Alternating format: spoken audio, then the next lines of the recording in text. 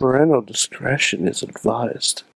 Find yourself in the Beachview area of Pittsburgh? Check out the official pizza of this show, Slice on Broadway, sharing an abnormal obsession with pizza we can relate to. Check them out at sliceonbroadway.com and tell them this show sent you. Just wait, just wait, just wait, just wait. Wait for the perfect time, then attack. Don't give up what you want, take it back. Wait for the perfect... Hey guys, it's the Wrestling Mayhem Show 503. Another Tuesday with you once again, and this is going to be a special one. Of course, please check everything out at WrestlingMayhemShow.com, where you can subscribe to this show and so many other things. We're talking about pro wrestling, we're talking about WWE with Lucha Underground, TNA, all kinds of stuff all across the network, and even some indie wrestling as well. And please drop a line to 412-206-WMS0. Good times at WrestlingMayhemShow.com. Good times. Good time. And please drop us a line and let us know what your thoughts on the show, anything else like that. And please support us on the Patreon, patreon.com/Wrestling Mayhem Show, including our friends, the Matthew and Jennifer Carlin's Foundation of Podcast Betterment, Ed Burke, Antonio Garza, who is cashing in his Patreon in the bank tonight, as well as Bo Diggity! Woo! Who pays us $1 an episode, so I say his name on every show that way for him. Thank you so much to the guys supporting the show in that way. You can too, patreon.com/Wrestling Mayhem Show. You don't have to give us money, but we very much appreciate it. If not, please share. Please like us on and rate us and comment on iTunes or wherever, whatever podcatcher you happen to be using, or just tell a friend to share in the mayhem. We're flipping around because I feel like the introductions are going to take us a while here for considering something we have to do. But first of all, with us from we're going coast to coast, and we're going to fill every time zone I discovered tonight with our guests with this lineup tonight. First of all, joining us from Poughkeepsie, New York. He's the guy, he's the one of two people tonight that have a future endeavor letter from the WWE. He is Mad Mike. Hi, Sorg. How are you tonight? It's going to be a great show. Okay, and I hope you connect with our Poughkeepsie friends from last week when another wrestling podcast joined us. We will see. I don't know what my weekend is going to hold yet, but we'll find out. I may be snowed in. I don't know. I heard I might be too, and I have 2 wrestling shows to produce, so it's going to be fun. And also with us from El Paso, Texas, if I'm not mistaken, it is our Patreon in the bank. It is Antonio Garza of the WrestlingRevolution.com joining us once again, and make sure we get pronunciations right tonight. Exactly, Sorga.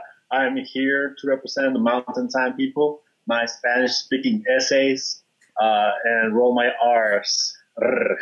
Roll them.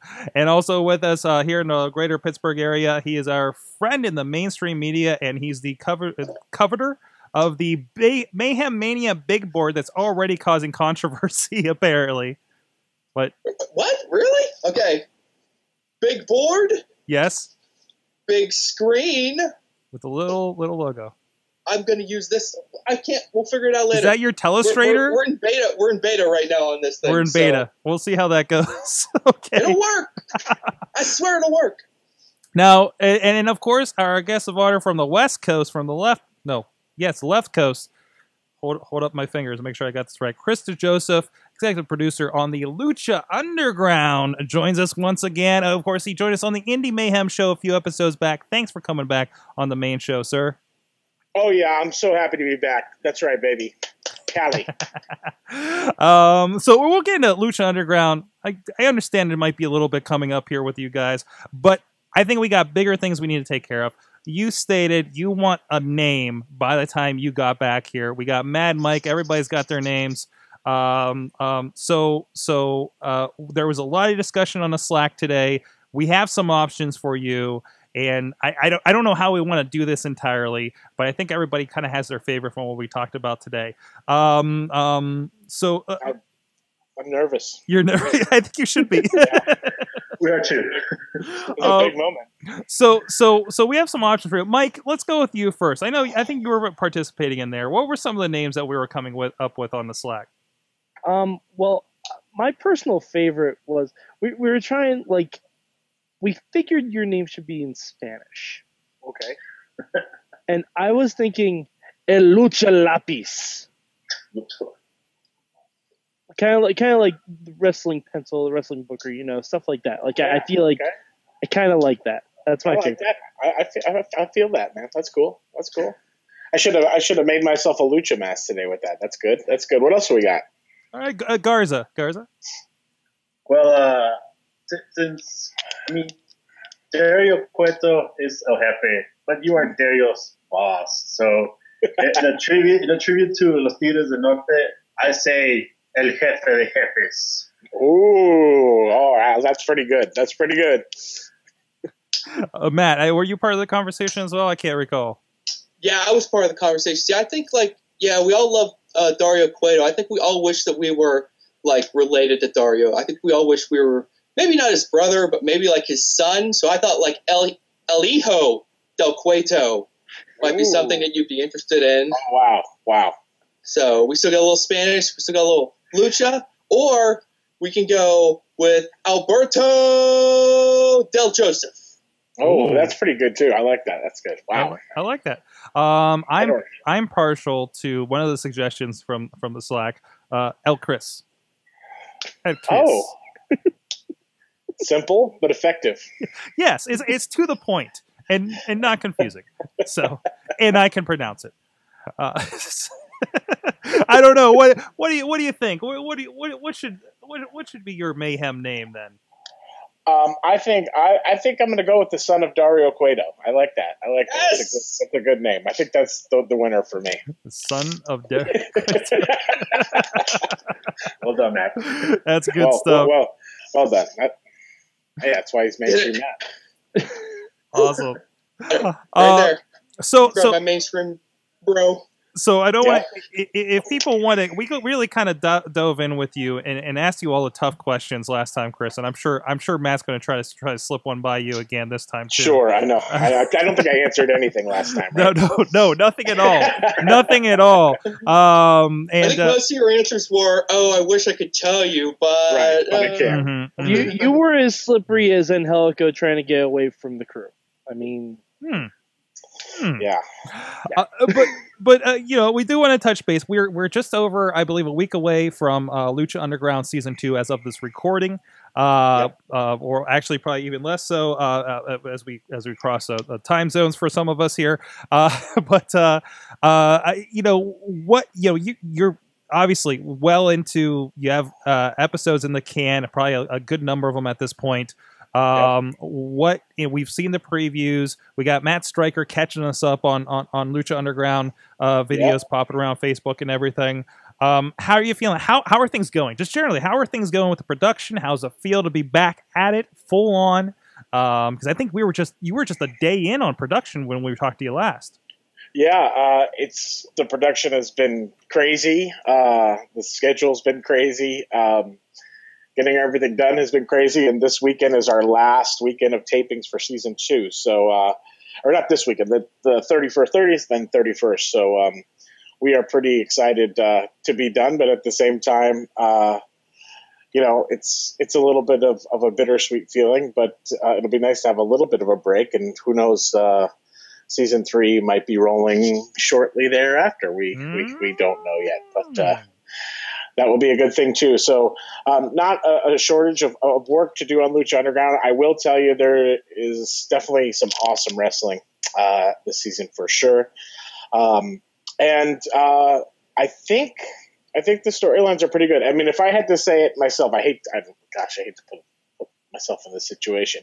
It's always nerve-wracking, like a second season. Like, is it ever going to live up to the hype? People are like, well, it's not as good as the first one, it's kind of tough to do the sequel, but I think we tried our best, and I think we got pretty good at what we did last year, and we roll right into it, and hopefully don't have too many missteps. Mm-hmm. The scary part is I always hear, as far as at least drama shows, in which I feel like you guys are very much kind of in league with that, with the way you guys do your show. Things don't really start hitting their stride until season 3. I hear, which if this isn't your stride, oh my God.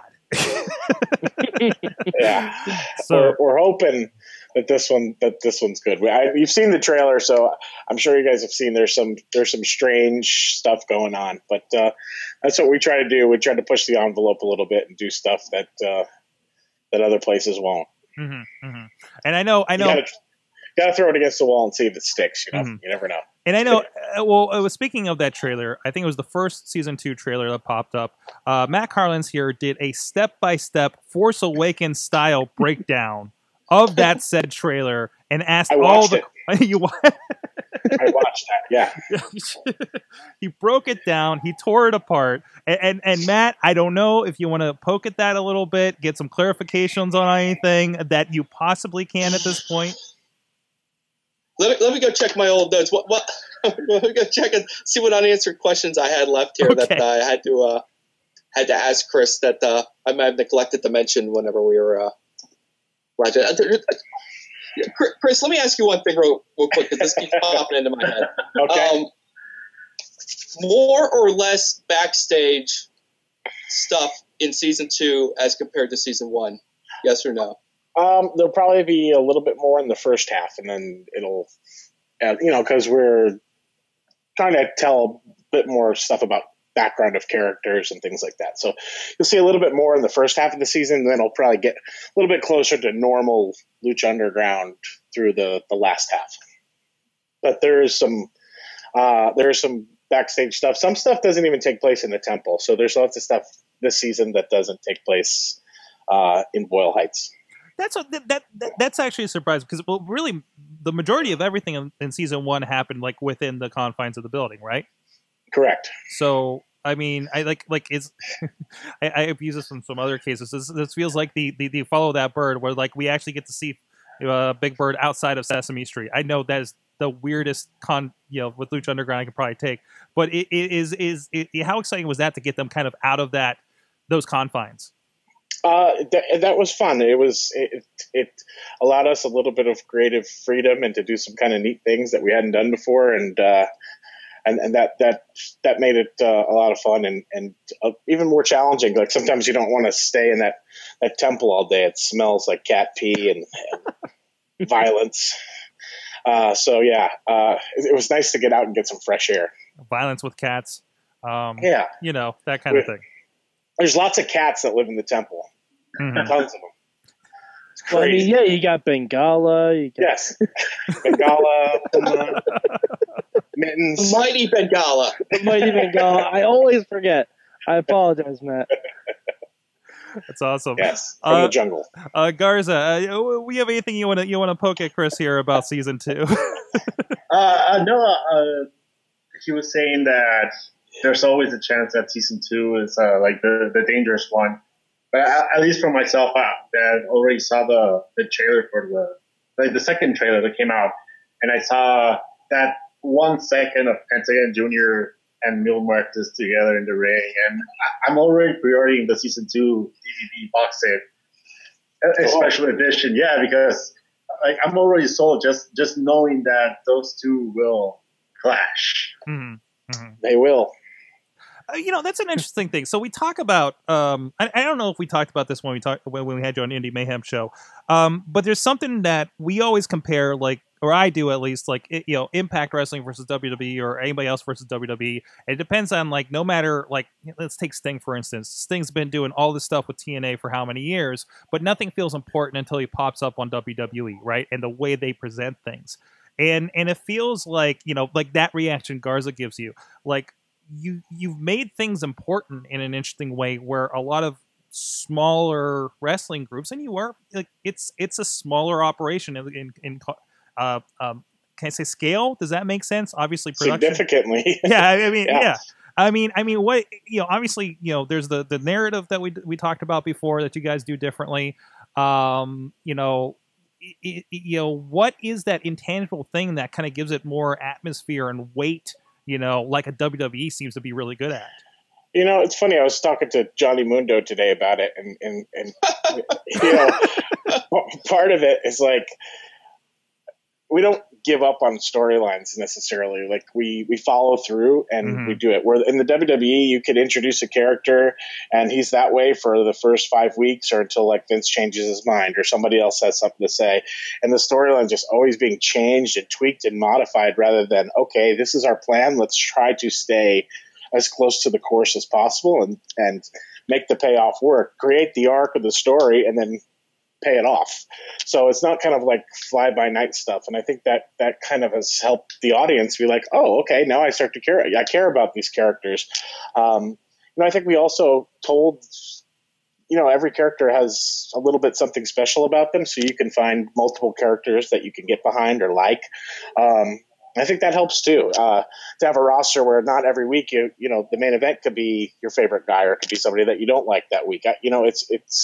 It's nice to be able to move the pieces around and use people at any point in the show. Guys, I think Chris is hinting that we'll get to see the swan song of El Mariachi Loco on season 2, guys. So about time. Hey, Chris, himself to the ring. I just wanted. Bobby's asking a question in the chat room. Oh, all right. Is anyone else going to die? Will there be more murder in season 2? Basically, is what he's asking, and that goes back to one of the unanswered questions from the first trailer where we saw him. I'm going to assume it's Killshot, but he's in camouflage and he appears to be judo tossing and shooting everyone. So so then yes, you will see more people die in season 2. Is anyone going to find what's left of Bale in season 2? Bale will be brought up in season 2. He will be brought up. Oh, please be a ghost. Please be a ghost. Please, I'm praying to the Lucha gods. No spoilers, Mike. I'm not. I do not want. Friends don't let friends spoil Lucha Underground. That's why it's right there. Wow. I do have a question though. His brother Dale shows up looking for him. Does Dale have an evil mustache? He's missing a tooth too. He's got a luchador mask with a mustache on it. Like, have you seen Bale? He's an accountant. That'd be amazing. Oh my god. He never showed up for dinner after one night at the temple, and we've been really worried about him. There's signs all over the place. Have you seen my brother? Oh my goodness. I did have a question though. When you're filming the matches and all that stuff, do you film like the interstitials around the same time, or like all the backstage stuff, or is that done earlier? I mean, like this year we did a lot of stuff in advance to save money and stuff like that, and get a lot of it. Like we shot a big scene for the finale for Ultima Lucha. We shot that, like at the very beginning. So, you got to cross your fingers and hope that things don't change too much or somebody doesn't get horribly injured or things like that, because that can have an effect on it. But we rolled the dice and did some things in advance. Those things aren't shot the days of the matches. The scripts are written. All those pieces are there. And then we kind of follow along with it. I mean, sometimes we shoot things completely out of order. Mm-hmm. The people who are there watching the show have no idea really. So. Okay. Yeah. I was just curious, like how much, like the guys knew about their in-ring story when they're in there. Like some do. At one point they are, Some do, but like even I tell you, like lots of times the talent come to me and they're like, they're kind of confused as to what's going on because they don't see everybody else's parts and what everybody else is doing and how the whole puzzle fits together. So it's like, I have the puzzle in my head and I know how it all comes together. So they don't get to see that. So sometimes it's fun to do it that way too. But other times, sometimes they're like, hey, so what the heck is happening to this character? So, you try to give them a little bit of context as to what's going on. But right. in some cases, like I don't like to tell, especially when they're acting the parts, to tell them everything because sometimes they wouldn't really know. Right.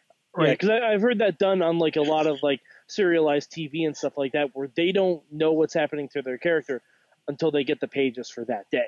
That's pretty much what we do. So. Okay. I mean, obviously, sometimes I'll talk to people about a program and like, what we're gonna do with them for the season, whether it's Johnny or other guys on the show. So yeah, I was thinking of Johnny. We just went to Sports Center. We just did Sports Center with Lucha Underground today. So that was he was there. Yeah, and Matt, to answer your question, I got the pictures up. If you want to touch base on that. Yeah, I wanted to ask you about this because we did see Melissa Santos, and I think she was sending out some pictures of her with Stan Barrett from Sports Center. And you can see Johnny Mundo in the background. What the heck is going on? Are they going to get like a little segment? What's going? Is it just hey, how you doing? Are we getting a Trenta by Trenta?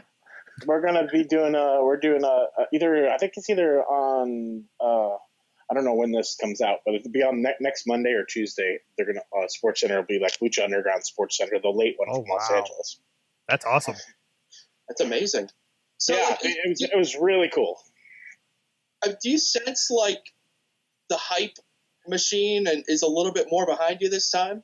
Yeah, I think it's like the word about the show is leaking out there and people are finding out about it, and I think it'll become more available in not only the United States but other places shortly, and might become more available for everybody in this country too. Good. So, hopefully the momentum keeps building, but you can get a sense that even in LA, like people know about it and people like wonder how do they get a secret ticket to come into the Lucha Underground temple. So that if there's a vibe like that, I don't know, for some reason it feels cool and feels like, kind of a cool thing to do right now. So that's a good thing, a good problem to have, I think. It's nice and exclusive. I want to mention, because I'm a cord cutter, so and I vowed I'm going to keep up with Lucha Underground. I was kind of like watch these guys, and like I said, kind of vicariously got through the excitement with them and caught up a little bit myself. But for the cord cutters, even or if it's not in your area, Sling TV actually carries El Rey Network. I think in the basic package right now. So I mean, it's $20 a month to do something like that, but that's pretty accessible everywhere, at least in the United States. So if anybody looking for good, legit options to catch the show, that's definitely one to look into. So. And just one more question to piggyback on just the availability. Sure. And I know we ask you this like every single time, but like Netflix, DVD, are either of those things in the works? DVD especially. Well, there's lots of things in the works, and as far as like networks and stuff like that, I can't really get into it, but I do think that it will become available for purchase at some point. Good, so, good. I forgive myself for being mean, but shut up and take my money. I will literally just throw dollars at you for me to own Lucha Underground Season 1. So. I'll throw pesos.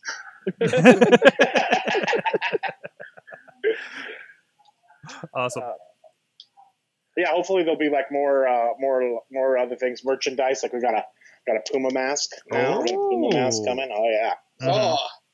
Yeah, we got it all. That's good. I mean, it was hard to find merch last year. It was.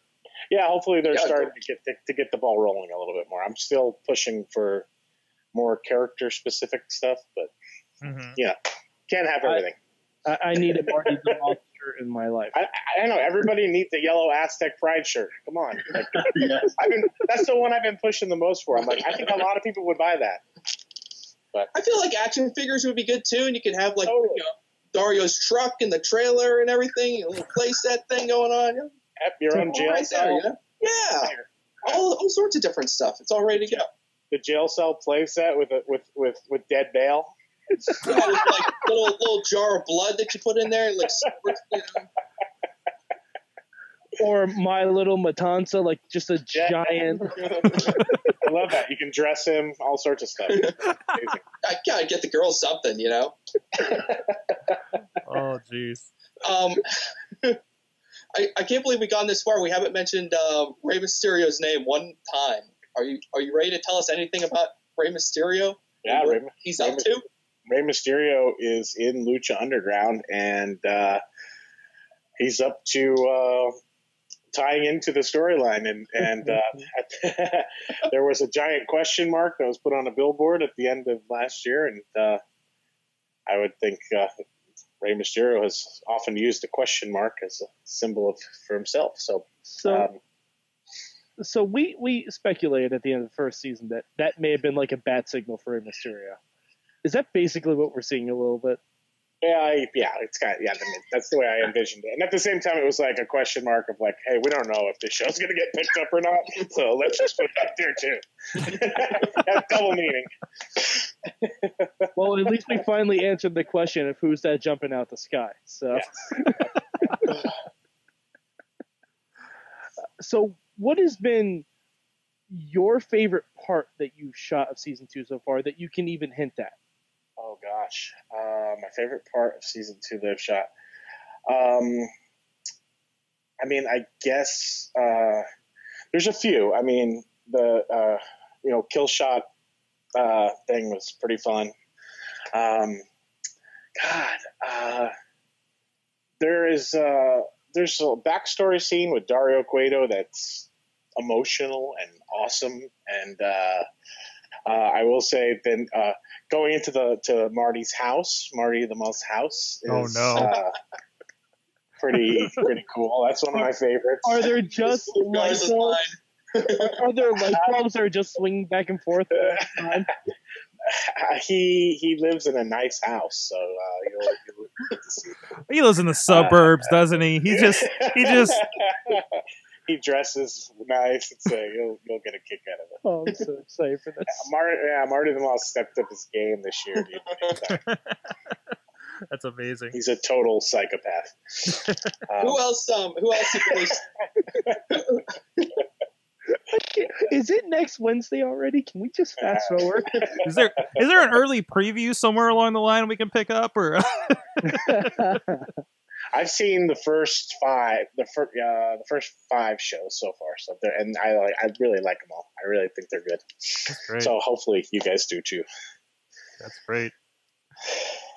How many episodes are we getting in season 2? 27 hours, 26 episodes. Oh wow! Awesome. Okay. And Ultima Lucha, is it going to be a 2-hour block this time? Yeah, you know what? Well, I'll just give an exclusive here. Ultima Lucha will be 4 total hours, 3 total episodes. Wow. Oh, shit. Say what?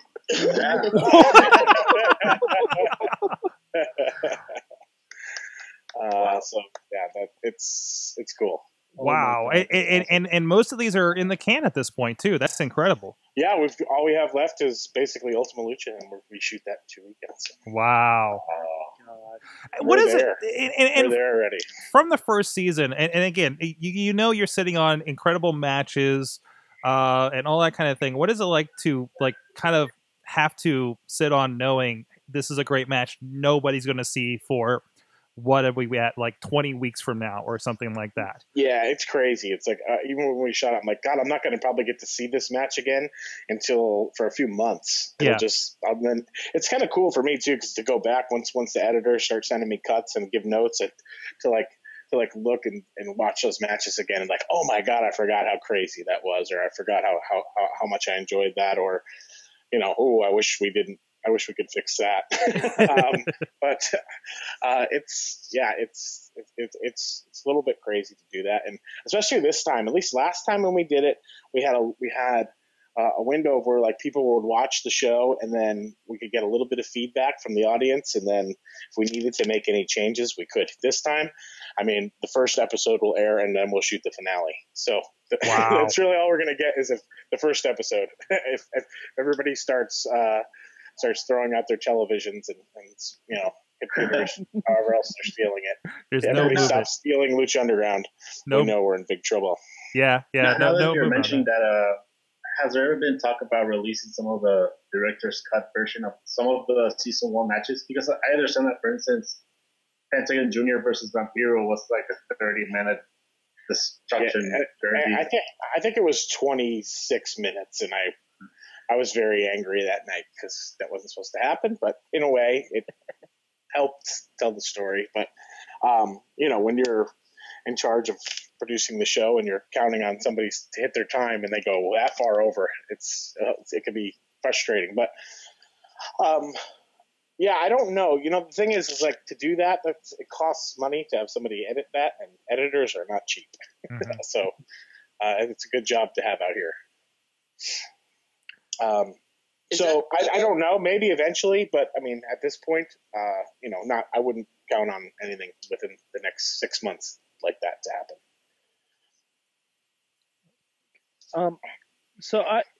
For season 1, we basically had the whole Black Lotus story that never even crossed over into the ring. Mhm. Are we gonna have anything like that again, where it's all just backstage stuff, like it's something that maybe tying in for a possible season 3, or just like something that's going on backstage, or is everyone that we see in the backstage segments eventually going to be in the ring? No, they're not everybody who you see in the backstage segments are going to be in the ring. We even have characters that aren't wrestlers on this season. So it's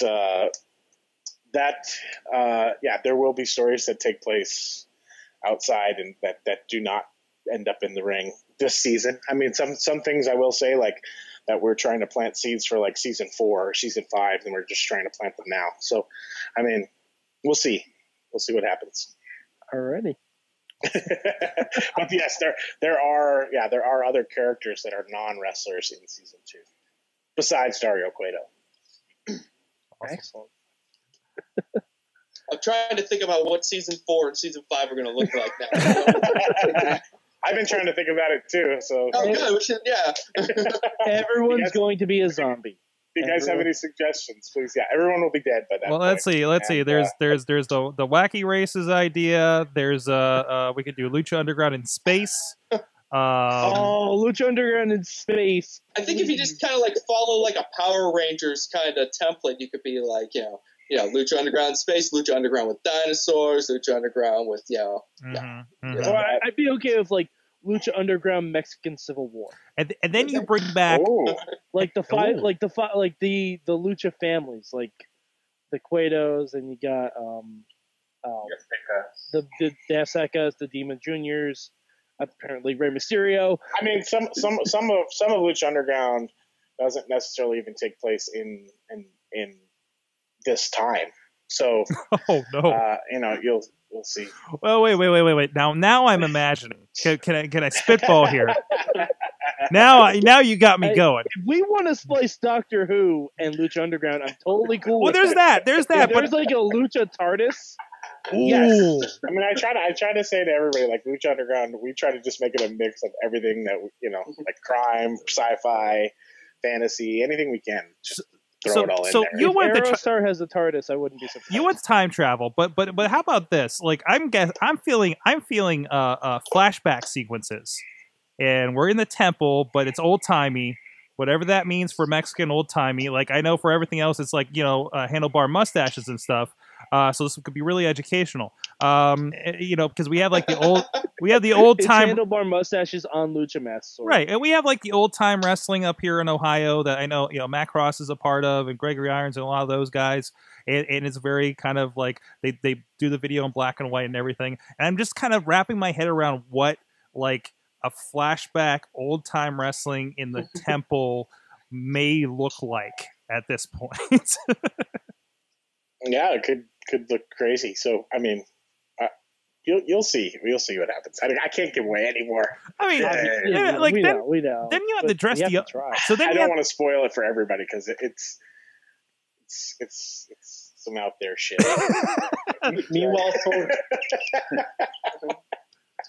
Meanwhile, you can go and watch all the Santo and Blue Demon matches. I mean, movies where he's fighting werewolves and mummies and vampires.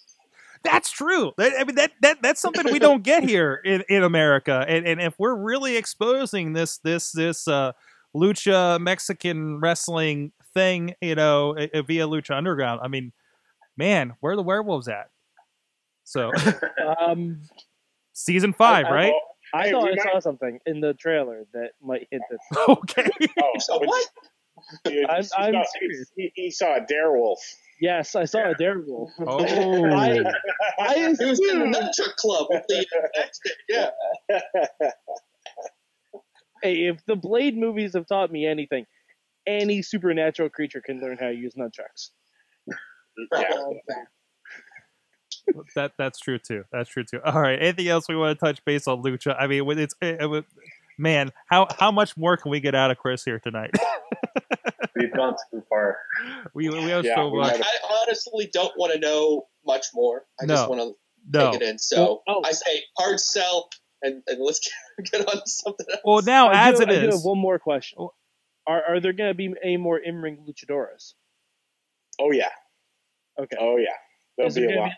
Is there like a division, or are they just going to be interspersed with the male The girls. wrestlers like normal? Just like normal, girls fight the Okay. guys, but girls will fight the girls too. I saw But yes, there are.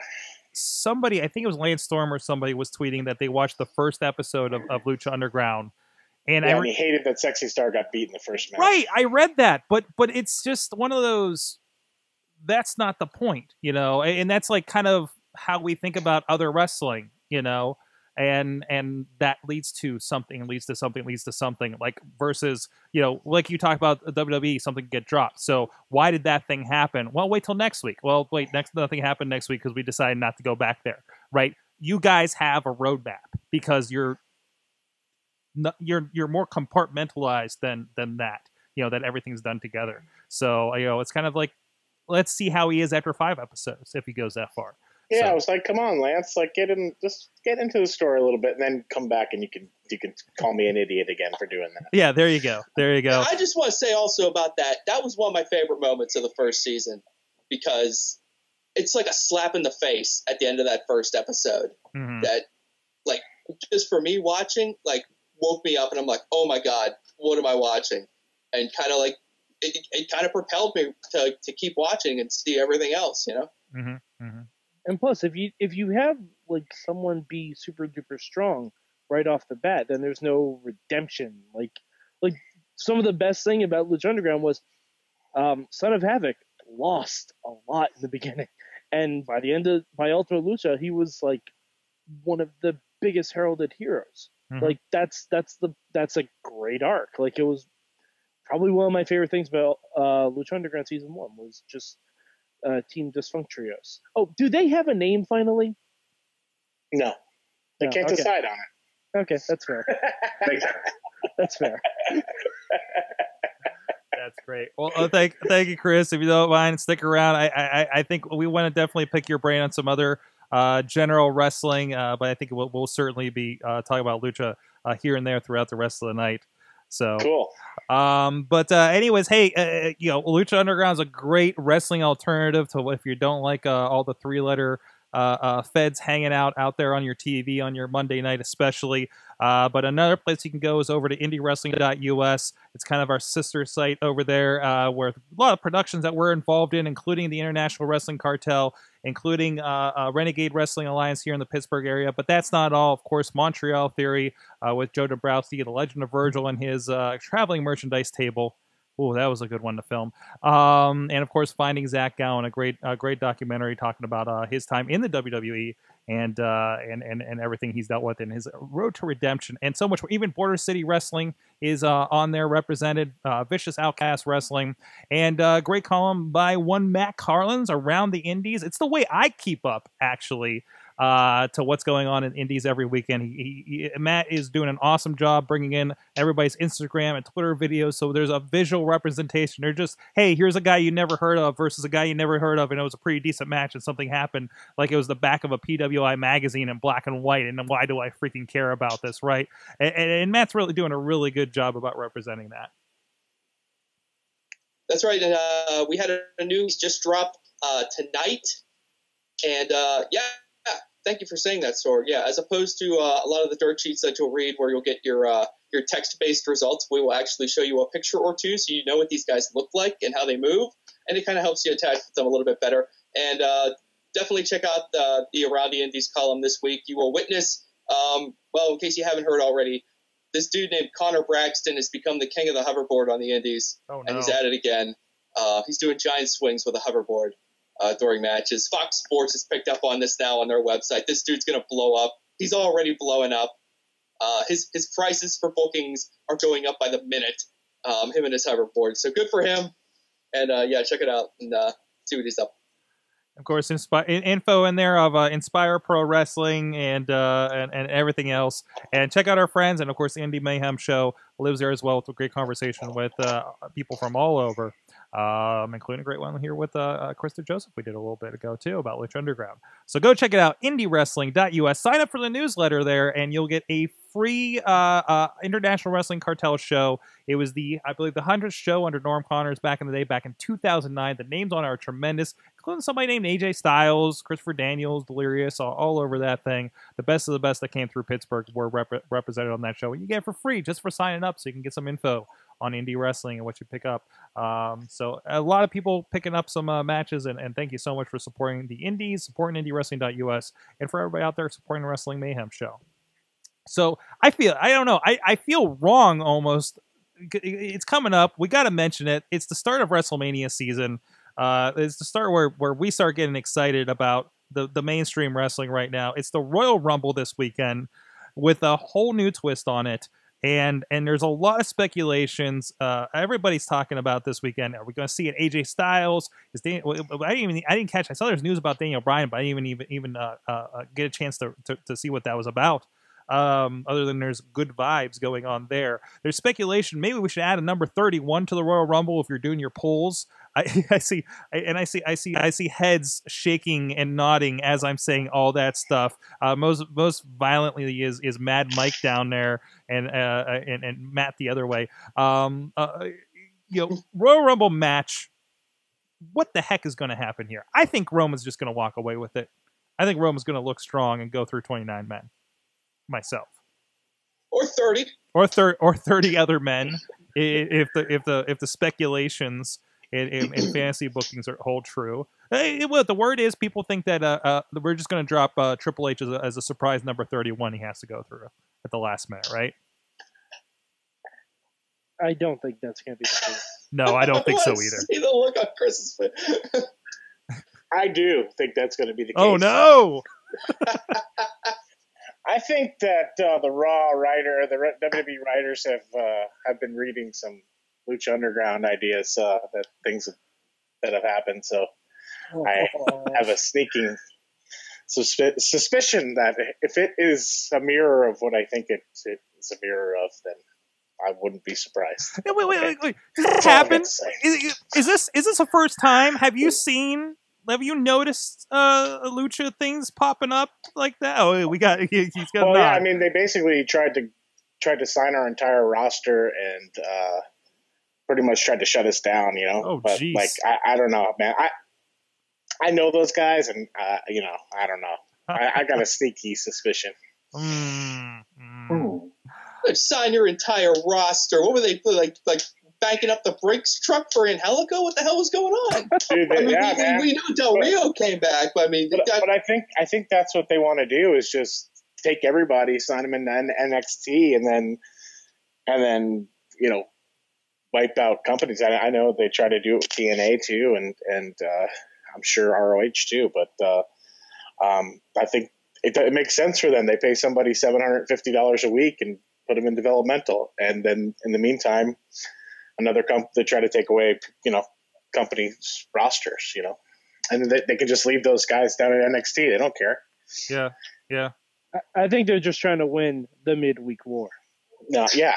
Brutal, man. I don't know. I couldn't help it. I'm a little sensitive about the subject with them, so. But maybe that won't happen. But I do have a feeling Triple H is going to come out number 31 and steal the Royal Rumble and the World Championship. So what do you think when you see the reports of the 4 guys from New Japan being brought over? Yeah, I mean, hopefully they'll do something with them soon. I don't know, but we'll see. They have Samoa Joe, and he's just in NXT. Why? Being awesome, but yeah. Yeah, but I don't know. I would have some of those guys show up in the Rumble and, I don't know, do something. I mean, are we going to talk about WrestleMania at some point today? A little bit. In a way. Okay, so when we get there, I'll talk about what I think for WrestleMania. Okay. You can help us book that idea for WrestleMania later in the show, actually, after we get the Mayhem Mania. So maybe we'll get around that discussion there. A real live booker. Right, but aside from that, let's say so we got Brock Lesnar as a part of this. The Wyatts, coming in, I think are built very well to be a threat to this thing. Garza, what do you think is going to go on here with the Royal Rumble? Do you think it's going to be Roman? Think it's going to be Trips? Is it going to be somebody completely off the wall at this point? I honestly believe Reigns is not walking now because they still have Fastlane to do damage control. Okay. I haven't really thought about the number 31 spot because I just figure they'll just do it at number 30. But I guess the 31 is even better because yesterday they were saying that they're promising 6 former winners, right? Yeah. And I'm thinking, okay, so it has to be Del Rio, Sheamus, Reigns, Lesnar, and my other 2 were Triple H and McMahon. So I guess that works for 31. That was interesting that they just dropped that little nugget into their hype package. The 6, and I actually went through the past Royal Rumble winners. I'm doing process of elimination, and it's like, yeah, basically by saying that 6 former Rumble winners will be in that match, they've guaranteed that you're going to get most likely Triple H, and I mean the other person would have to be either McMahon or Orton or Undertaker. That's basically your 3 options for the 6th former champion. Or The Rock. But I mean, I think we. Oh no, wait, The Rock never won a Rumble. Never mind. But No, he did. Rumble, Where he won. He won in 2000. But Rock won in 2000, but Oh sort yeah, of he didn't. won, even though Big Show won. Yeah. I didn't even think about it. I never noticed that before until it came up all over the Royal Rumble articles this year. So, I don't know. I kind of. I wonder if they technically think that the Big Show won that. No, they don't. No, I don't think No. so. No. I don't know. I think in my mind, I want to seriously believe that Heath Slater could walk away. That's why the Rumble was always exciting to me. That completely bushwhacker Luke could have won that Royal Rumble back in the day, right? And that didn't happen. Well, Sorg, I think the only time they accomplished something like that was when Santino almost won. Right. And I think that was one of the better moments there because it brought us back to think maybe I think it'll be fun. I think it'll be interesting. But it's gonna be the Roman story, and I'm afraid. I think this is the bigger speculation here, guys. I think this is the bigger pick out of this. Will the crowd boo whatever happens at the end of Royal Rumble as hard as the last 2 years in a row? Or are we okay just because it's not happening in Pennsylvania this year? I'm predicting the biggest pop of the night will be whoever eliminates Roman Reigns. Okay. Just and that person will be the most over face for the next 5 minutes. Okay. All right. And then whatever from there, we're not going to have chance of Daniel Bryan, for instance, like the last 2 years or anything like that. We could, Sork. Depends on his Twitter activity. If he strongly implies that he'd like to be there, then people might get on board. I'm just if people believe there's a chance, then they will be disappointed when he's not there. I think we've learned that. Yeah. I'm just hoping Wade Barrett gives up his spot to Papa Shango this year. That would be awesome. What? He's still I've been begging for Papa Shango to return to any friend that I had on the creative team forever. Like at some point, come on. I don't want to see The Godfather. I want to see Papa Shango. Mm-hmm. So does everybody else. They just won't go there. Can we just have a Papa Shango and Boogeyman moment at some point? All right. I mean, that just seems to make the most sense. Or Papa Shango revives Sister Abigail, and that's how we get that character back from the dead. Ooh. Or, and maybe nobody's thought about this. How about the Wyatts meet Skinner? Dad? Yeah.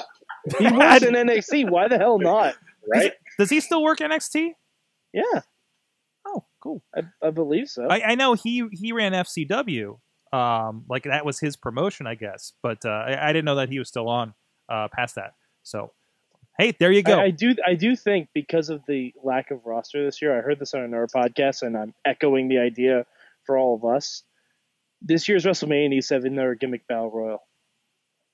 Really? Yes, absolutely.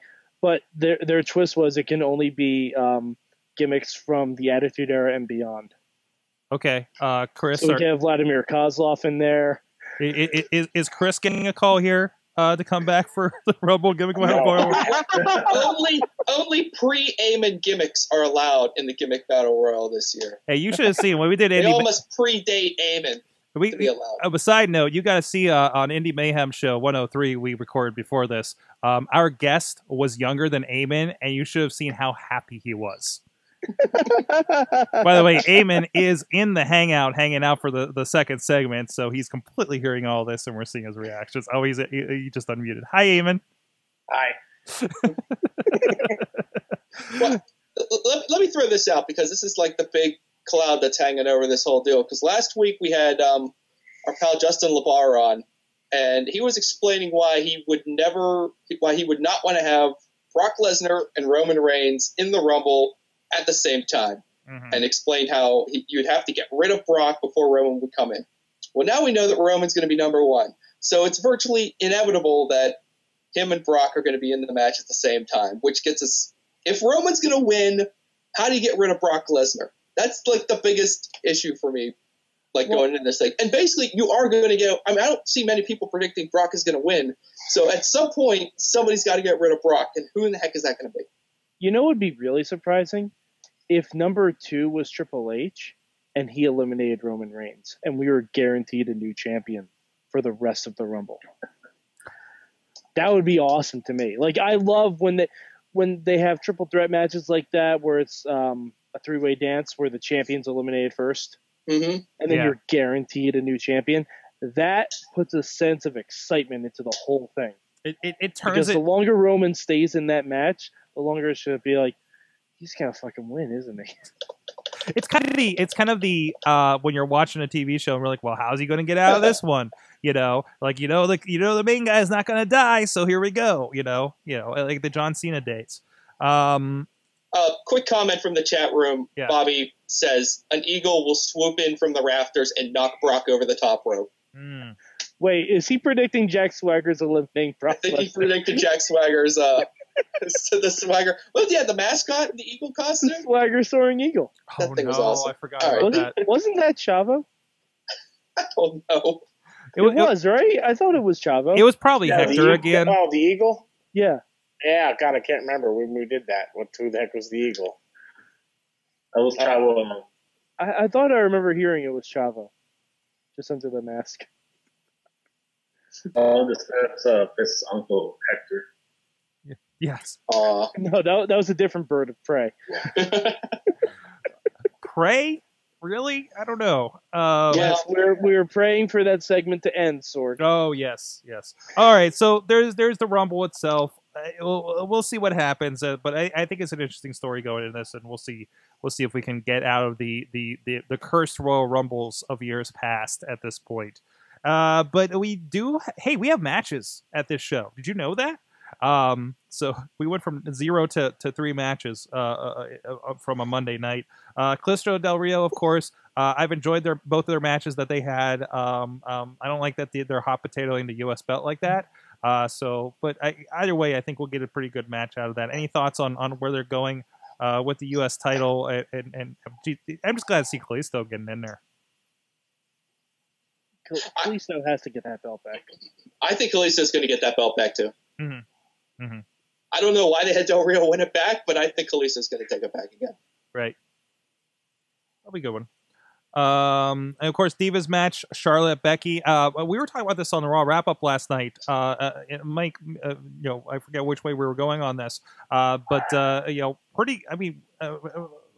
great promo, and we're really kind of loving the idea of Ric Flair and just Charlotte over his shoulder, just reacting to him accepting the match for her. Yeah, it was the best camera angle Raw had done in a long time. Mm-hmm. I don't know if they just recently saw the thing with NXT and Eva Marie and Asuka, and they're like, oh, that's cool, we should do something like that.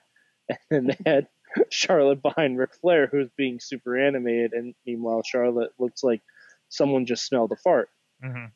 But it was really good, and I honestly don't even know who I want to win that match, because I think either story would work, depending on how it happens. I don't care who wins. I'm just hoping this is a chance for them to bring the NXT level matches to the Divas division.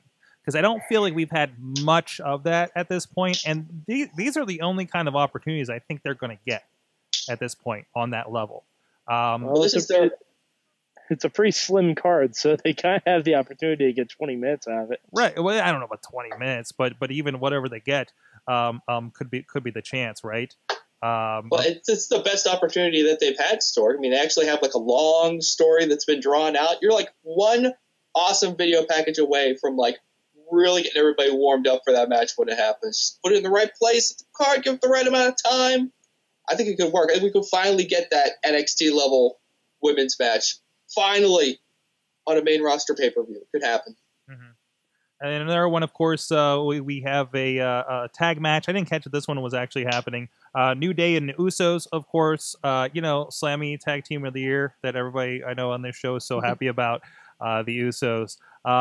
It'll be entertaining, and we will still mourn the death of Francesca the Trombone. So, although did it come back? Was the trombone on SportsCenter tonight? Yes. Yes. That's yes. There were 3 trombones on SportsCenter tonight. There was a tiny trombone, and there was a medium trombone, and there was a big old daddy trombone. I assume that's what's going on there. I assume that's Francesca's family. Francesca was reborn like Mil Muertes and is now more powerful than ever. I gotta say, I never named my trombone. Me neither. No. Well, now you can't. Did we all play trombone? Chris DeJoseph, did you play trombone in high school too? I played alto sax. Alto Very sax. nice, Oh, you missed. I pulled out the trombone. Did everybody play trombone? I played trombone. Wow. I played guitar in like grade school. What? You were the coolest kid out of all of us. So Nope. Definitely not true. Garza, are you a musician? I did play guitar. Ah, damn it. Of course you did. Damn it. I It was couldn't play. mariachi though. It was acoustic. I couldn't play anything else. That's Garza, why. are you really El Mariachi Loco? No. Just so mariachi. Tranquilo.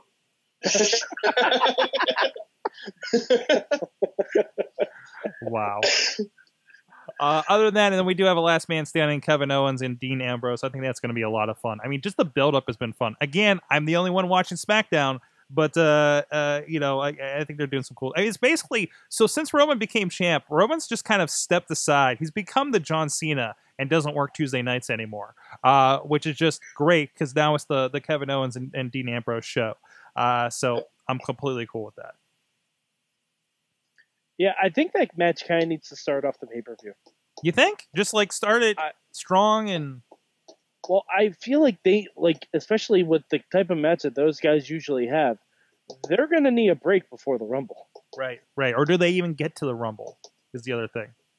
Oh, that would be really unfortunate if neither of them made it to the Rumble. Well, hey, I haven't heard either of them mentioned for the Rumble yet. So.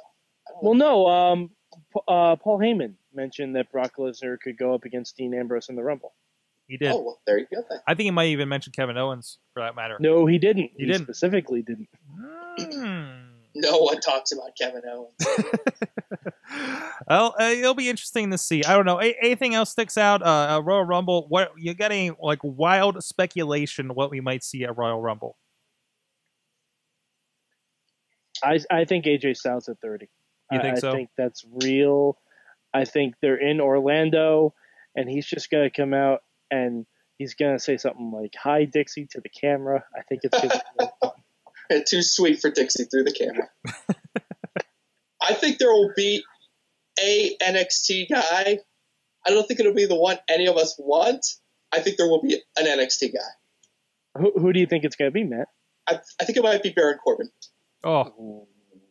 Ooh. Actually, doing the Rusev from 2 years ago. But I'm calling it, and I say that Owens will be in the Rumble, and Sami Zayn will eliminate him. Okay. All right. Because He'll do 2004 Mick Foley and just. Chris, do you have a crazy? Yes. Do you have a crazy speculation for a Rumble that doesn't include something that may be yet to happen in Lucha Underground? Well, I'm predicting that the real Rumble will be happening in Charlotte, North Carolina. Oh no! The Arizona Cardinals are going to win the NFC championship. Oh no!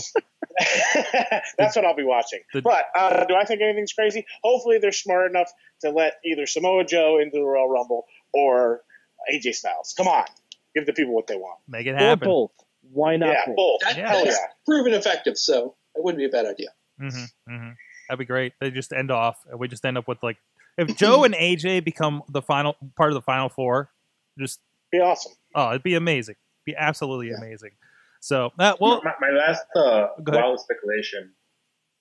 Since also we haven't talked about Gallows and Anderson, they're gonna debut and they're gonna help Bully Ray win the title and reform Aces and Nines. Yeah. I'm calling it. but somebody will get confused. Somebody will get confused in the writing process, and they'll just call him DOA. Do you think Gallows will get hit in the head and go back to being Festus at some point? No, but as soon as the bell rings, she's just gonna be like, "What?" Oh boy!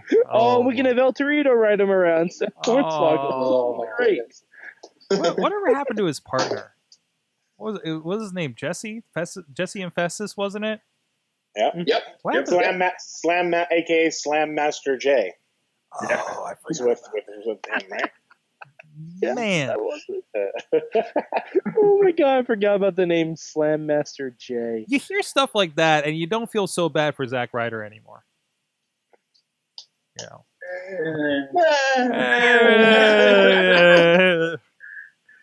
I think surprise showing. I think we get one of the social outcasts in the final four. I can't even finish that.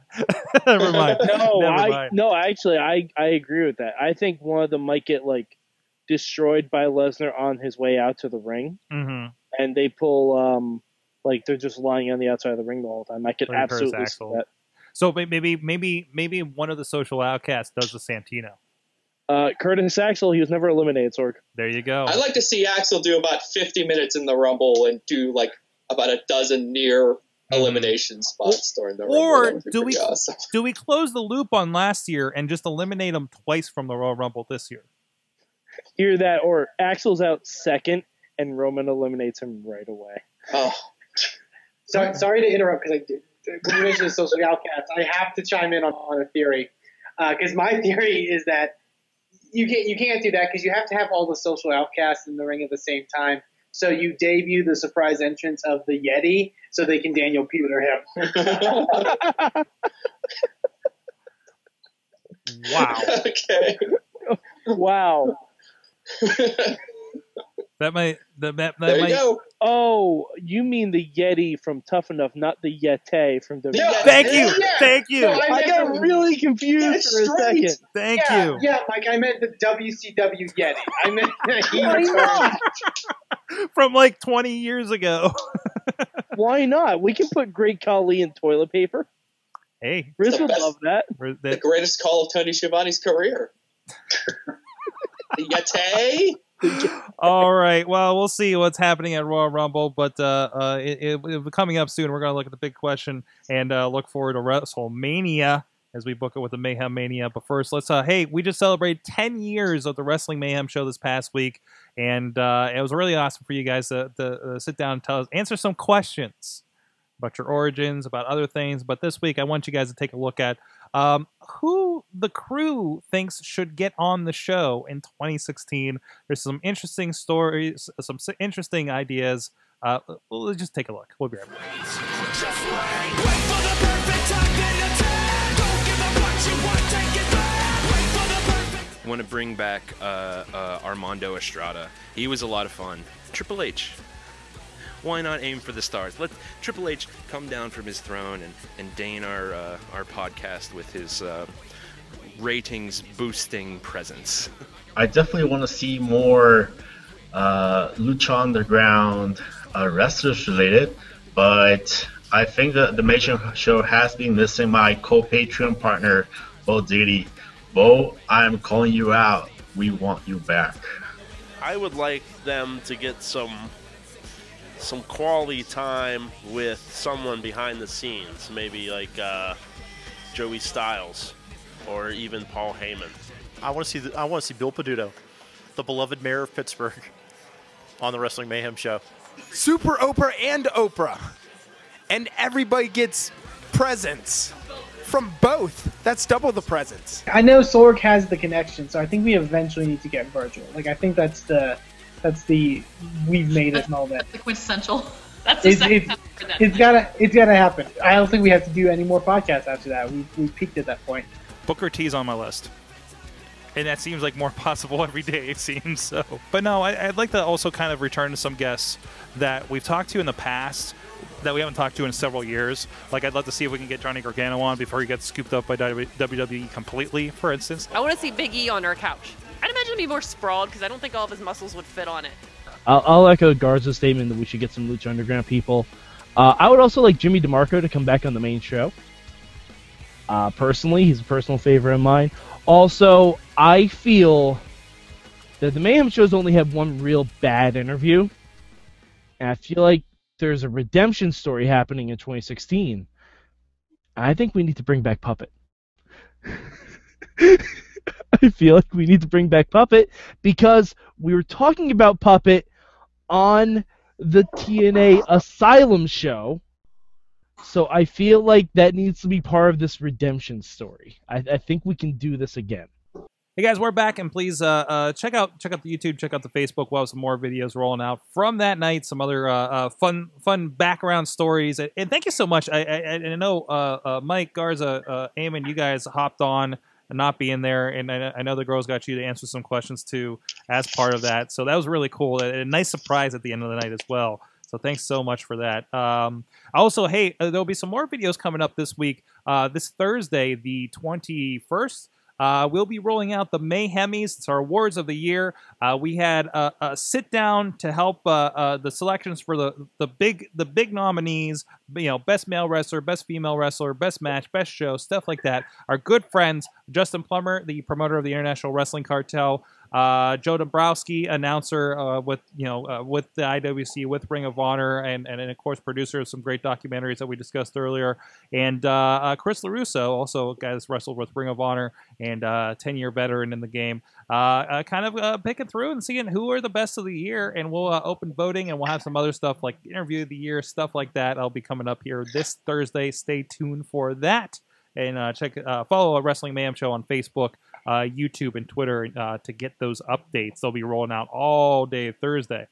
So let's get into the big question, and Matt Harlins has it for us this week. Yes, thank you, Sorg. Well, this is kind of a downer to start things off, but I thought it was a good chance to kind of celebrate a part of professional wrestling that sometimes doesn't get the attention that it deserves. But earlier this week, Iron Mike Sharp passed away. And if you grew up watching Saturday morning wrestling like I did, he was a constant, usually losing, often yelling, but basically losing. So simply put, I just, just struck me that maybe it's time for us to celebrate these guys who go in there and do the work and aren't quite as celebrated as some of their other contemporaries. So I just want to know, who is your favorite enhancement talent / jobber of all the times, or even just one that sticks out in your mind as a personal favorite? Who has one to start off with? I'm still working on mine a little bit. Can I go first? Or? Go for it. Yeah, Sure. absolutely. Well, I mean, come on. Barry Horowitz is the greatest enhancement talent of all time. Yeah. Barry Horowitz, I love that. Didn't he have a shirt that just had the handprint over his back shoulder? Yeah, he had a cape with it on it, I think, too. He had the cape. All right. I'm going to go a little obscure. And I'm going to say Freddie Joe Floyd. I'm not exactly sure why Freddie Joe Floyd stuck out in my brain so much, probably because of the name. But it was just it was like seeing an old friend that you really didn't like.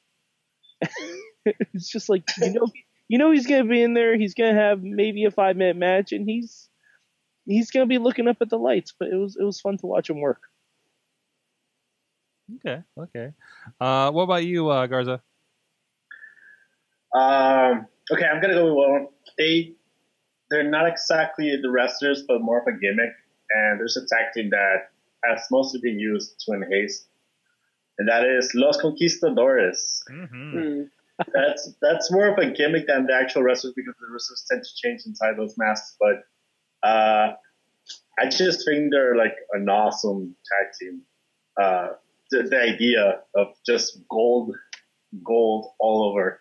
So I'm going with Los Conquistadores. Hey, Garza, be fair. They are one-time WWE World Tag Team Champions. True. That is true. That is true. Every once in a while, they get their comeuppance, right? I think we definitely need to talk about. I think the jobber of all jobbers, the Brooklyn Brawler. Yeah, I mean, and he's kind of be one of the most celebrated jobbers that they've ever had. Because I mean, they've come around and they brought him back to just get booed. You know, didn't he like become the Boston Brawler at some point just to get booed in New York City? Yes, he did. And strangely, he was part of the Heenan family for a little bit too. I don't know how that all worked out, but yeah, you got to go with the Brawler. He's timeless. Matt? I tell you the one that keeps coming to my mind, and it's bizarre, and I will not be upset if all of you guys kind of shoo me away for saying this, but I've been watching some old ECW, really old ECW on the network, and there's this dude called Surfer Ray Odyssey. And if you think Paul Heyman is a genius, you need to see Surfer Ray Odyssey, because it will cause you to question that belief. Because dude is out there in board shorts and a tank top with the sunscreen still on his nose. And I saw that guy. Wow. Like, what is this? So Surfer Ray Odyssey. I also honorable mention to one of the Nitro jobbers, the Desperado Joe Gomez. I love that you put in some WCW love. I was going to go with Sergeant Craig Pittman. Oh yeah. Eamon, what about you? Or was that who you're going with? Well, Pittman's one. But we also kind of mentioned before we started the second half about like how the period at which the jobbers kind of rose. But I was very happy, and one of my favorite parts of Raw a couple years ago, in a much happier time, was the period when Ryback debuted, and we got jobbers each and every week with the most ridiculous possible names. It was one of those like, oh, you gotta look forward to it kind of. Yeah. It was that resurgence of the jobber was nice. Didn't one of them have kind of like a Twitter popularity off of it? Stan Stansky. Yes. It wasn't like there was one where they like had like they just took two presidents' names and just swapped them and gave it to each of the guys. Actually, one was called Jefferson Washington or something. Oh jeez. I'm also gonna give an honorable mention to a TNA jobber. Shark Boy. Oh, Shark Boy's a good one, yeah. Shark Boy, especially when he became Stone Cold Shark Boy. Mm-hmm. And he was eating donuts through his mask. Oh, now that you bring up TNA, you realize how much you remind me how much I miss North Firm and Dewey Buttons. Yeah, Dewey and North. That was a good time. But they were really only EC3 specific jobbers. Yeah, that's true. Like they were brought in to lose to one man and one man only. Because they can take that 1%er like they broke their necks every time. Can I throw also honorable mention for the period when Virgil was more or less a jobber? So basically everything that wasn't the 2 weeks when he broke up with Ted DiBiase. Right. And he was like the $1 million champion and everything. Like I remember like specifically that one issue of WWF Magazine where there was a angry letter in the back where he was mad about WWF Magazine not writing about him more, and then like whoever's writing it, probably Vince Russo, said, "Well, if you win more," very, very, very pointedly, and I'm just like, "Wow, WWF Magazine's a dick." But there you go. And this is like around 93 or something, right? So. And then you got to know Virgil. If you only knew. And then I got to hang out in Virgil's living room. That was fun. And you can check out those results over at IndieWrestling.us, The Legend of Virgil. Jeez. And damn, whoever said that they wanted Eamon is completely taking that Virgil interview if we ever book that. So It's fine. I told you I'd take it. well, next time you visit us in Pittsburgh, I'll take you to his house. So I had to sit next to him on a plane once, and it was not even wrestling related, and he wouldn't stop talking the entire flight. And finally, I just had to pretend like I was sleeping and stick him on somebody else. But man, no, wait. Did he not shut up? Did he know you were involved in wrestling? I unfortunately had a WrestleMania jacket on. Oh no! All right. And then he recognized one of the photographers just from back in the day or whatever. And the next thing you know, he was selling himself. Man. Oh, it's great. It's great. Yeah, no, I had to spend 3 days next to him at a con because they're like, oh, they must have put me by him because I was selling wrestling DVDs and promoting the podcast, and that just started it. And then Joe Dabrowski did, and then he got like 14,000 likes on the list of everything he learned from Virgil on Facebook, and that's what turned into this video project. So there you go. But anyways, that was fun. Let us know, WMS Big Question, hashtag WMS Big Question. Let us know your favorite enhancement talent, jobbers, whatever you want to call them, over on the Twitters or the Facebook for Wrestling Mayhem Show, at Mayhem Show on Twitter. So now is the time for what we've all been waiting for. Is the Mayhem Mania. It is week 2.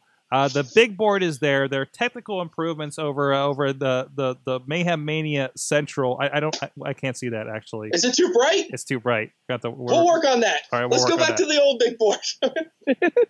These aren't the giant HD monitors you have on the news set that are perfectly bright into your. We'll work on that. We're going to work on this. Yeah. Sorg, I sent you the link in the Slack doc.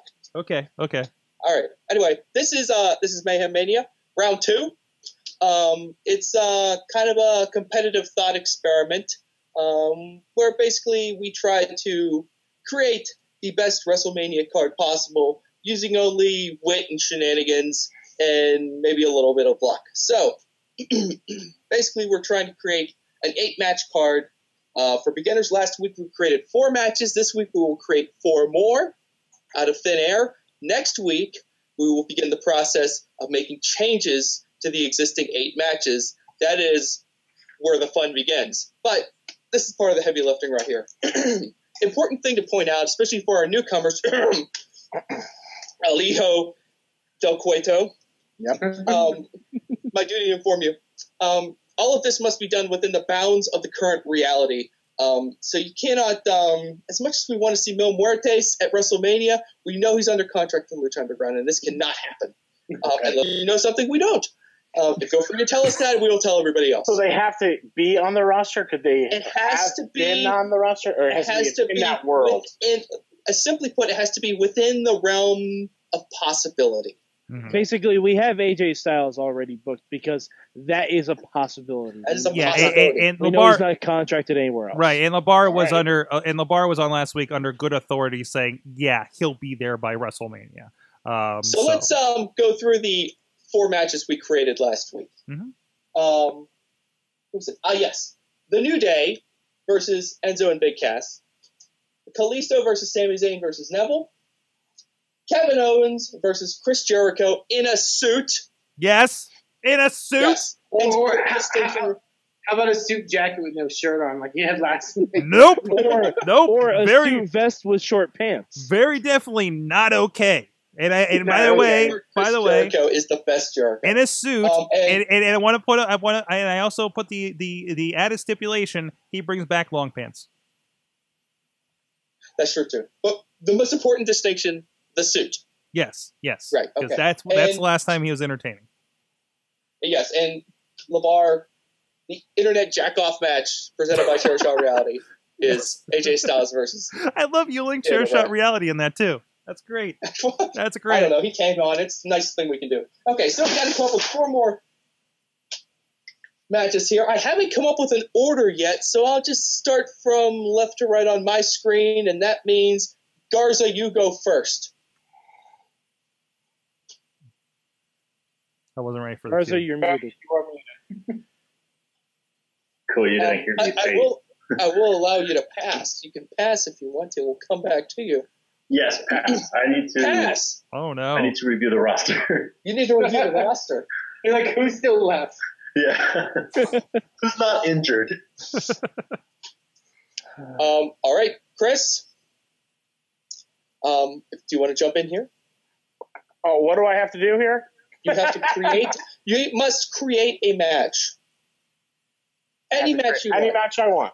Tag match, 3-way, 4-way. Don't Just do a not- battle royal. Yeah, no that battle ruins royal. it for everybody. All right, Samoa Joe versus The Undertaker. Oh, jeez. Nice. Oh, there you go. Nice. You're great at this game, just as I. El Hijo de Cueto throwing down. Woof. Woof. There's a special opportunity, Mom. Yeah, unique opportunity. It's a unique opportunity. Graver consequences. Yeah. Oh, yes. Good show that man. Hot Wow. diggity. Wow. Well, that's good. Eamon? Okay, so I had one in mind. I don't know if this is entirely in the realm of possibility, so correct me if I'm wrong. We'll tell you if it's not. Singles match, Tyler Breeze versus a returning William Regal. Nice, Amen. Okay. Okay. I was actually thinking about doing that too. I think Okay. that's the one story from NXT that unfortunately should have been finished before Tyler left. All right. Before he got And before he by Mark Henry on Raw. I can't believe he threw him Poor so Tyler far. Breeze. Poor Tyler. Yeah. Poor Tyler. All right, Mad Mike, you're up, and then we will whip back around to Garza. All right. In a tag team street fight, we have Triple H and his daddy-in-law, Mr. McMahon, versus Roman Reigns and The Rock. 70-year-old Mr. McMahon. Yes. Street Hey. fight. Unable to open plastic balls, Mr. McMahon. Hey, you know what? He can't open plastic balls, but he can open up a can of whoop ass, Eamon. Oh, geez. He's still gonna catch that damn chicken. God. I was just about to use Roman Reigns. Ha ha! That's what you get for passing. Sorry, Garza. Garza, you had all day to prepare for this. I know. That's the worst thing. You made the graphics for last week, which are very kick-ass, by the way. So, Thank you. Okay, well, no one has used Finn Balor, right? Not yet. Okay, so I'm just gonna book my two favorite guys right now: Alberto El Patron versus Finn I don't know who Balor. that is. Okay. I will not call him by his slave name. We abandoned that term for a reason. I'm pretty sure Garza's allowed to use it in that context, though. I'm Mexicano, man. Jesus. Oh, man. So we got, this is not bad, guys. Samoa Joe versus The Undertaker, Tyler Breeze versus William Regal, Triple H and Mr. McMahon versus Roman Reigns and The Rock, and Alberto Del Rio versus Finn Balor to go along with our 4 other matches. So next week, whoever shows up, we can go maybe as many as 6 people, and what our 5 or 6 contestants in round 3 of Mayhem Mania will all get to make one change to the existing card. They'll be able to either swap a guy from one match to another. So if you were like, I want Neville to face The Undertaker, you could switch Neville and you could swap Samoa Joe down into this 3-way. oh, wow. Could you Or imagine? you could swap an entire match out. You could be like, I gotta get Heath Slater versus El Torito into this thing, so I'm gonna swap out this match and get that one in. Or you could just WLC too. Yeah, WLC too, exactly. Wait, WLC? Yeah, 2. Or you could just take a wrestler, and just plop him into one. So you're like, you know what? Not enough awesome in this Samoa Joe versus Undertaker match. I'm going to add. It needs Papa Shango. He's good to go. I think it is. That is within the realm of possibility. Yeah. Three-way versus Papa Shango. So those are all options on the table. So that's going to happen next week. That's when the real fun, the real hurt feelings start to come out. So hopefully everyone will follow along. And the goal is that if the match remains unaltered for 3 straight weeks, starting now, it will graduate to the supercard, to permanence, to the relative safety of our supercard. And the goal is to graduate 8 matches up into the supercard. If we can do that before WrestleMania, God bless us. If we don't, we'll figure something out. It'll be all right. We did it last year, so we'll do it again this year. But that's something to look forward to next week. That's awesome. That's awesome. Good. And of course, keep an eye on WrestlingMayhemShow.com. We'll have the links to this and the upgraded matches as we go along. And wow. And I was sharing around, and we got some good feedback from some of the Google Plus WWE groups. Seemed pretty interested in what we're doing. So maybe we'll help it spread. Maybe we'll get other people doing Mayhem Manias. If there's anybody out there doing it, maybe on your wrestling group or anything, let us know your results if you're doing that. Is there a home game version of this that people can check out, or do we have kind of we open source this game? Yeah, that's coming out right after the Lucha Underground DVD of Season 1 comes out in the stores. That's when the home game of Mayhem Mania is coming out. There you go. Just in time. Just in time for Christmas, right?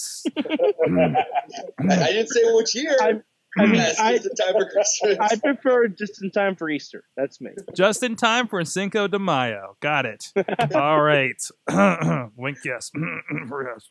Anyways, it's time to find out what we learned from wrestling this week. Mad Mike, what'd you learn? I learned that based on the ending of Raw last week, which was awesome, Bray Wyatt doesn't have a chance in hell in the Royal Rumble. And that's just really sad. All right. What about you, Garza? I learned that nothing that I have done in my last 31 years will matter, because next week, Season 2 of Lucha Underground is back, and it's all right with the world. That's right. Matt Carlins, our friend in the mainstream media. What's your what show is this? What'd you learn in wrestling this week? I'm glad you asked, Sorg. This week I learned in wrestling that if you're ever playing the WWE 2K16 video game, do not slide outside the ring and attempt to punch Miss Elizabeth. That is an automatic disqualification. Yes, it is. Who knew? Now wait a minute. Wait. Who did you attempt to do that with? Wade Barrett.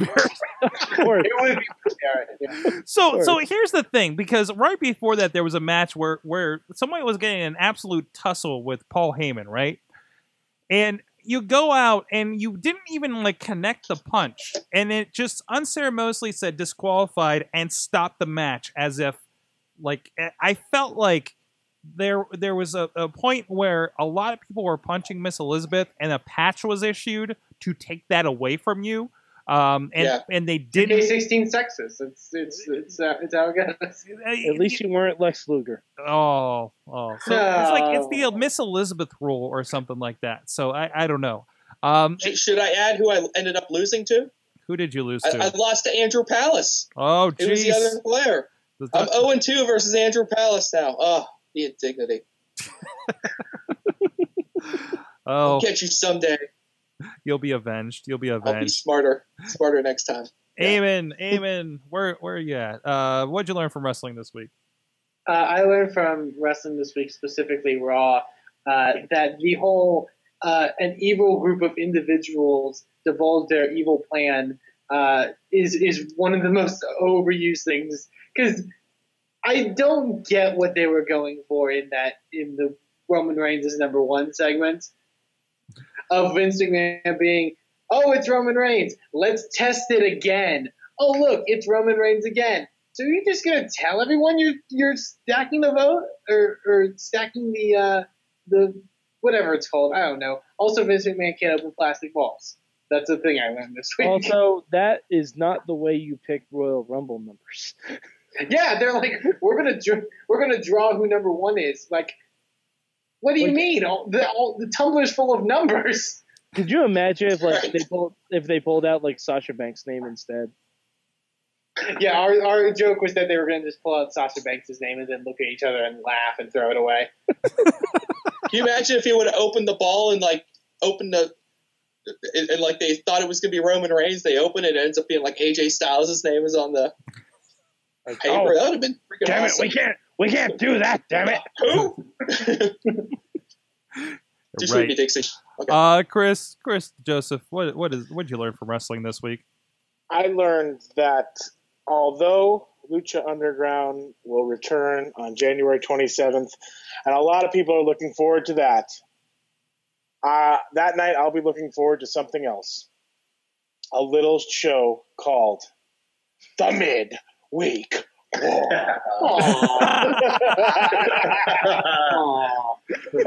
So cheap. Yeah. That's I love the Midweek War, man. I'll be up all night waiting for it to come out. So yeah. I'm Oh man, we have to go back to 4 shows again.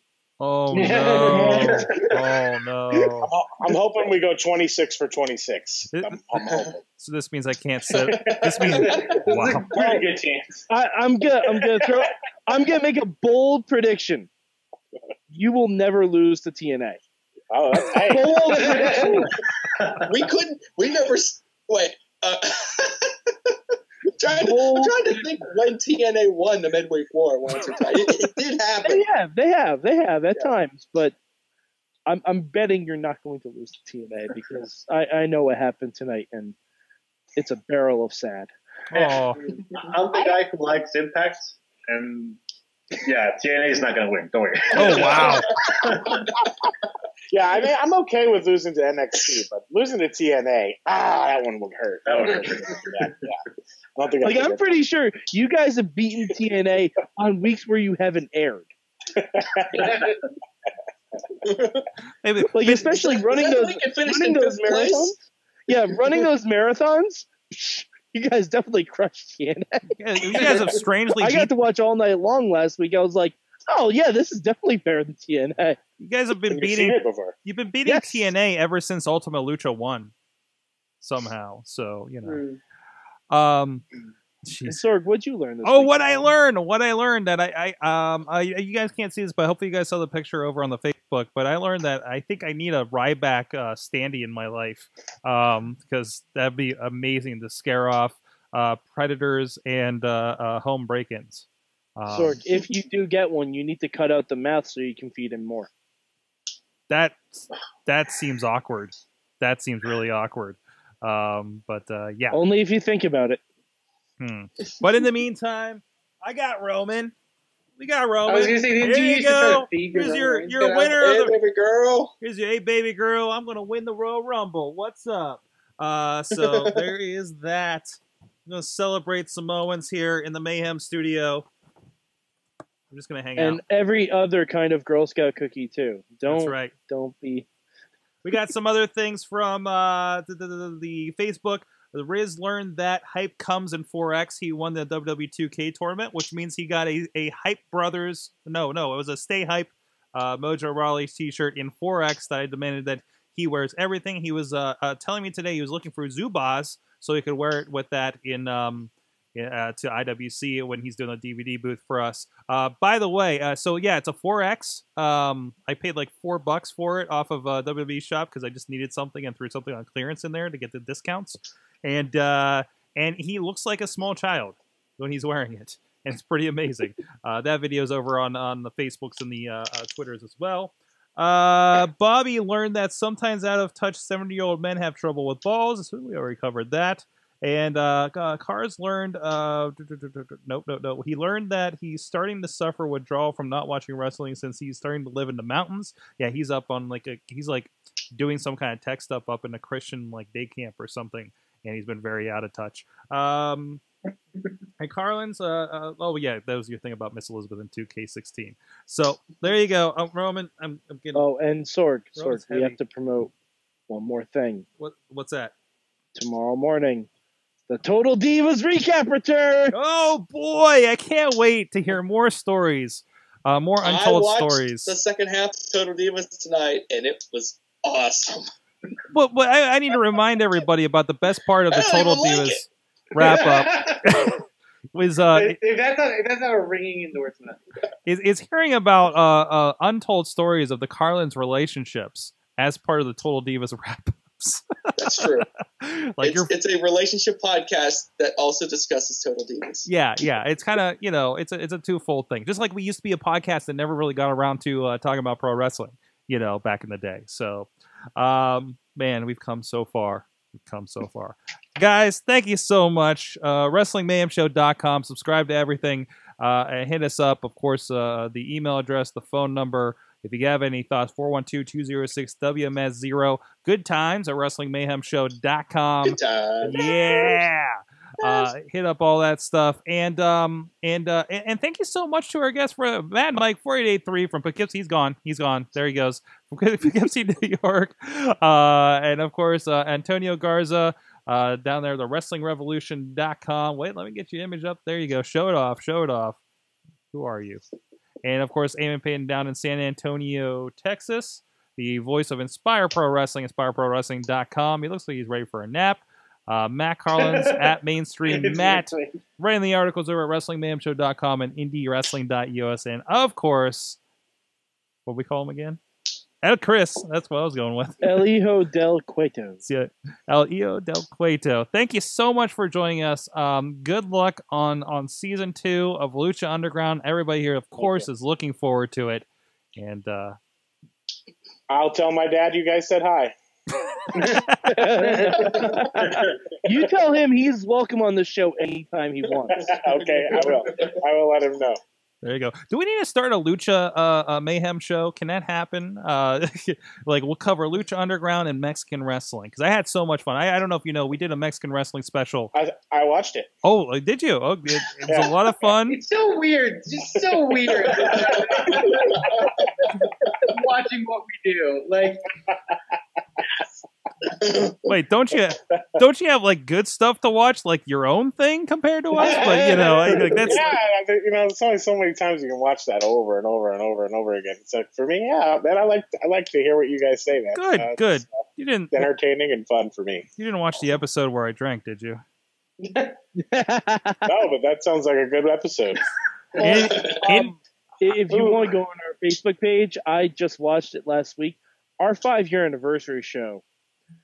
That was a trip. The 5-year. That was the thing we did. Yeah, that was a trip. It was live. We had wrestlers in there.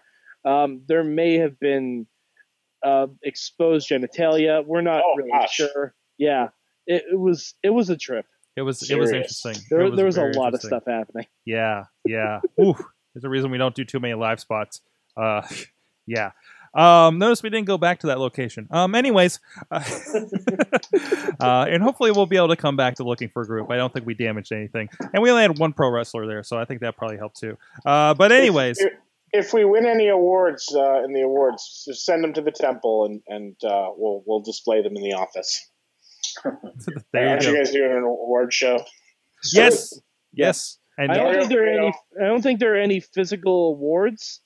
But if people want to make acceptance speeches, we will let you know. Yeah, if Dario Cueto wins Best Evil Promoter of the Year, then please let us know. We'll make sure he sends you a response. And I do believe, fantastic.